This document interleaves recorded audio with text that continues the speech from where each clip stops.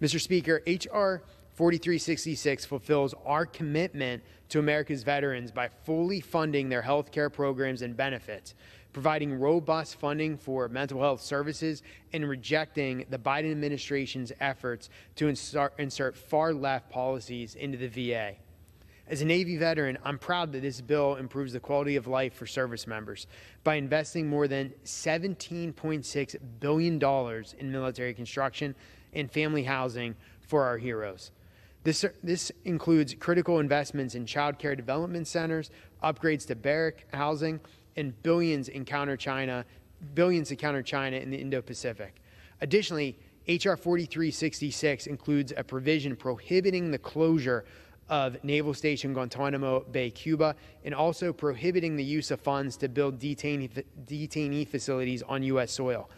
As a veteran of the global war on terror, someone who prosecuted terrorists in the Iraqi court system, I saw firsthand the destruction and chaos caused by these radical extremists.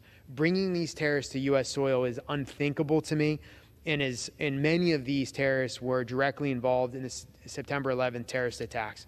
Mr. Speaker, the underlying legislation also provides important congressional oversight of the Biden administration.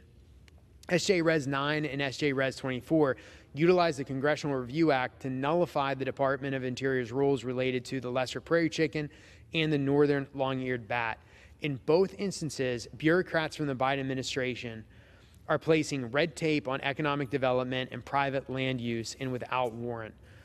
These rules expose farmers to litigation and lawsuits for routine farming activities. They shut down existing conservation efforts from private industry, and they impose new restrictions on farmers and ranchers.